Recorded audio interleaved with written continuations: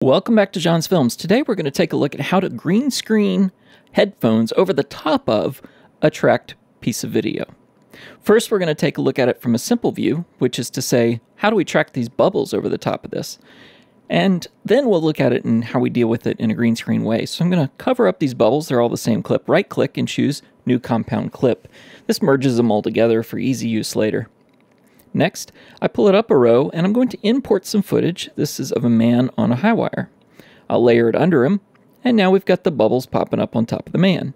Still not what we want though. We're looking to track these against it, right? So I'm going to highlight both of the clips, right click, and choose New Fusion Clip. Now that I've got the sparkles in the bottom right hand corner, I can click to Fusion.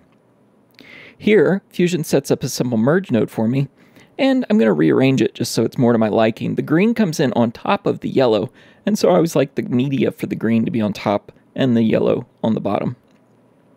Now what I need to do is figure out a way to track what this man is doing. I've got the footage on top of it, the bubbles pop up, but they aren't tied to him. So I'm going to replace this merge node with what is truly another merge node, except for this one's a special type. It's called a tracker, and I hit Shift and Spacebar, and then type track to be able to select my tracker. Now I've got my footage coming in from the left, that's the man walking, and the footage on the top is the bubbles. But I have to figure out a way to tie the bubbles back to the man walking. To do that, I highlight the tracker, and the tracker gives me some options in the right inspector panel. Notably, I can come into it and create a track which I use for the top node to track over the top of the bottom one. So, clicking tracker, I now go over to the right-hand side and I see, sure enough, when I've highlighted that in my second viewport window, I've got a green track directly over the window. I'll position that over his helmet because that looks like a high contrast zone, and I'm messing in the bottom right-hand corner here to pick which color channel might give me the best track. It appears that the red will, but I can do even better by moving the crosshairs directly over one of the edges of the helmet. And now when it tracks, I'll use the track forward button to track. Interestingly, if you hit the play button down here on the bottom left, that doesn't do it for you. It'll just play the footage. So you need to hit track forward, and there we go. It's mapping through and creating the track. You can see the wavy track line in the green. Now that's good, and I'm able to now use the secondary panel in the inspector profile there under tracker, and I'm going to pick an operation. In this case, I'm choosing operation match move. Match move is now going to take the foreground and put it over the background, matching the movement of the tracker. Well, that sounds exactly like what I want. So with media in on top, you may not notice at the point, but it's going to start moving up and down with the man's head bobbing. What we need to do is get it smaller, so I'm going to hit Shift, Space, and Transform, and that's going to give me a transform node that I've added in between the two. This allows me to resize it as well as reposition it by using the center.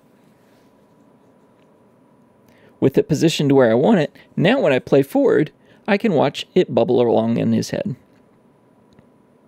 Well, that's interesting. Oh, it looks like it picked up the node a little bit late into this. So if you've ever had this problem, I can tell you what the challenge is. You highlight your tracker node and check this out. It's really not working. So if we highlight the tracker node, I can tell you exactly what's going wrong. The tracker node has only been tracked from about a third in. I need to track it backwards and track the entire clip. Can't just start here halfway or else it won't have any track data. So I'm going to track backwards, and now I've got a full track. With the full track, I'm now able to transform and map this man's helmet to the bubbles the entire way. Okay, cool, John. Nice job. But what if we want to use, I don't know, something a little more interesting, like green screen data? Interesting. So I've got footage from a green screen that I'll pull down, and this is headphones, which are just rotating. I don't really need anything above the transform I had earlier. So I got rid of the transform, I got rid of the original media in, and now I've got headphones over the top of the man walking. Here, I have an option. How am I going to, one, shrink this down? Well, I think we know a transform node does that. But how am I going to get rid of this green screen stuff? Well, the first thing I'll do is Shift, Spacebar, type Delta, and choose a DeltaKeyer. If you didn't catch that, I grabbed the eyedropper, dropped it over the green, and boom, perfect key. Fantastic. Now it's Shift, Spacebar, and Transform. Shrink my transform down. move it up behind the man's head, and I didn't even have to retrack because the tracker data stays in the tracker node. Now when I play, the headphones are bouncing along behind the man.